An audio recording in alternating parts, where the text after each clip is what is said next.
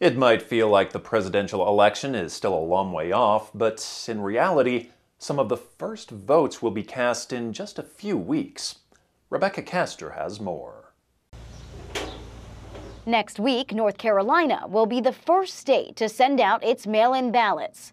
That means some voters could cast their vote before Donald Trump and Kamala Harris even debate. We expect this race to be close until the last day, but we're built for it and we're ready to go. You must vote in this election, and we want people actually to start the very first day of early voting. Several other states will also see early voting begin in September, including battleground Pennsylvania. Laura Trump and I have been in every single battleground state. We're traveling all around the country, recruiting and training volunteers to serve as ballot observers, ballot workers. Republicans are focusing heavily on Election Day, but they're also embracing early voting.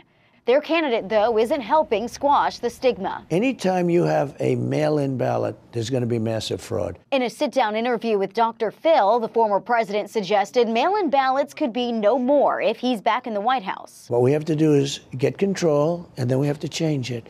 And it's a very simple change. Same-day voting, even if you declare a holiday, a voting holiday, which would be fine.